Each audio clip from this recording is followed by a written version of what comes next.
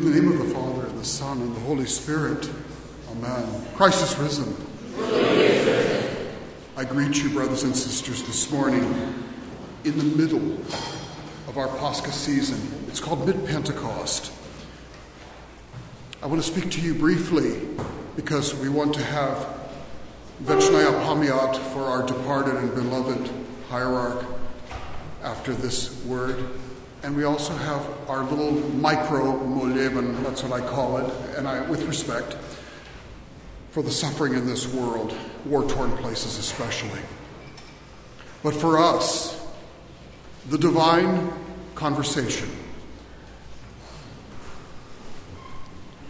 The first divine conversation in Scripture is Genesis, where God is actually in dialogue with himself, which through the Christian revelation we realize it's actually the Holy Trinity, which is in an internal dialogue. And then comes the creation of the world, the creation of angels, the creation of matter, dark matter, visible matter. It all happens. And that's the first great conversation. And this is why the Church has established in Pascha time that the fourth gospel, that of John, would be preeminent. In earlier times in the year, different gospels have center stage, Luke being one of them. But the Church deliberately at this time, with some thought, with reflection, decided to make sure that these Gospels of John were set before us. A quick review, if you don't mind. In historical order, what happens first? John tells us about the women first encountering our Lord in the resurrection. Don't touch. Second, he gives us the story of Thomas, where there is a massive amount of touch and a conversion. And then last week, going against nature, defying nature, and bringing about a healing, a miracle. Because miracles are, in fact, a disobedience against nature, if we could put it that way. Why? Because in these Gospels, we see Jesus actually breaking the law of his time and even bringing other people into it as well. They're coming into, if you will, a sacred breaking. And that's a conversation also. It's a conversation between old law, new law. And so it's appropriate that our Lord would be found actually superseding, breaking, if you will, the very law under which he was born, under which he came, under which he shed his blood. And then today, another divine conversation opens up, but it's predicated on a very human need. Thirst. Our Lord thirsts. The woman at the well, she's coming for water too. We can rightly presume she's thirsty also. And then comes the divine conversation, opens up. Many times we focus on her marital status. Sometimes we focus on the fact that Jesus is speaking to someone, again, breaking a rule, with whom he should have no conversations whatsoever. And yet in this breaking, in this thirst, and also she's breaking a rule too, she's inexplicably alone in a time when men and women do not go anywhere alone. Men travel with men, women travel with women, men travel with men, women travel with women, as is still the custom throughout many parts of this world today. It explains why Jesus got lost. If you've ever wondered, how did his parents lose Jesus and they found him in the temple? Have you ever thought about this? And that's a conversation. It's likely, the church fathers tell us, is that Jesus was traveling with the male party. And his mother rightly thought he was with that party. And when he wasn't with that party, his male relatives rightly thought, because of his age, he's actually traveling with the female party, which is perfectly allowable.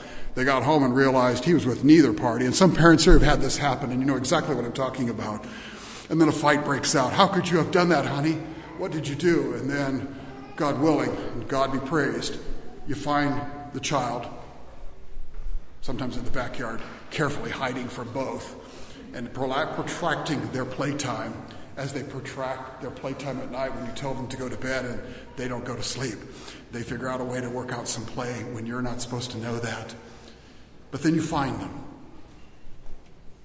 And the divine conversation turns to joy. And so what happens in this conversation now, and why can we call it divine? Because she changes. She changes. The interest in physical water drops, and the interest in life-giving, spiritual nourishment rises up. The Gospel of John, you know, is the gospel that gives us in clearest detail the Holy Eucharist. It's John 6 where we learn that Jesus lost the most disciples of his entire 3-year career over one issue, over what is the Eucharist.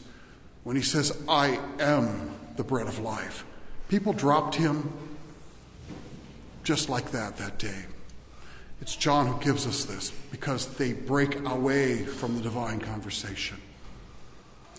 A second mark of the divine conversation is this, that you will not keep it secret. Just as God's creative power goes into the world, and we have what we call the material world and the spiritual world, it cannot be kept a secret. The amount of light alone is so tremendous. The magnitude of the visible universe is of a number that it's difficult for us to even grasp it. And we're capable of grasping infinity. God's conversation is never a secret. Once it's displayed for all time and for everyone. The mystery of the divine conversation, when it becomes personal for us, personal, it takes on a tender element. Not only do we convert, we know we've converted, and we can't keep it a secret. We share it. Anyone who has gone through recovery is eager to tell everyone about the joy of recovery. Think about it. You can't contain your joy. Anyone who's lost something precious immediately tells the story of how it was lost and how it was found. Such as that child that I mentioned that got away from you. That becomes a family story about how that little one was very wily and got away from us at one time. But inside of it is a joy. And so it comes with our Lord that he would impart this conversation to an outsider, and she becomes an insider. She experiences conversion, and then she shares it. And that's what you're doing. You're in the experience stage of communion with our Lord God and Savior Jesus Christ, risen from the dead, and now in your own way, quietly, if it's so, or maybe not so quietly, if that's appropriate, you're going to share it. Because it's given to you for the life of the world. You're the first step in that. And that's why the church selects John for Pascha, that we would connect ourselves with the Word, because he connects Jesus, our Lord and Savior, with the eternal Word, which he is, the Logos. In the beginning was the Word. And God so loved the world that he would take on flesh for our sake. And that is also the Pascha message. We sang at Christmas time just to remind. What did we sing? What's the great hymn of Christmas time? I'm waiting for the choir to supply that. Since the choir recently, our friends who are watching, they recently went to a summit, and they become very, very good. I trust you could hear that. We hear it here. What is it about? God is with us, surpassing understanding. And so then you have the incarnation. The divine conversation now becomes physical. God surpassing all understanding. The Word of God, the cross, death. And then God surpassing all understanding. The Word of God, flesh, death, risen from the dead. And then now, this morning, the Word of God made present through the mysteries of the Eucharist, so that men and women and children might live forever, that we might not thirst in this life, because we'll never thirst in the next life. One last thing on the divine conversation. It has to be nourished. Like any good conversation, it has to have two parties. There has to be discourse. It is not a one-way conversation. It's not a lecture. It's not a sermon. It's not an argument. It's not a rant. It's actually a true intercommunion of souls. Your soul, my soul, at this very moment. God's divinity and essence and his operations with our human created nature and operations. That's what it's all coming down to at this very moment. So give thanks, please. Give thanks to the wisdom of the church that they would arrange at mid-Pascha that we would see a lot of John so that we could be taken up in this conversation. And give thanks to our Lord because he's brought us the words of everlasting life, the water that never runs dry. Christ is risen, truly.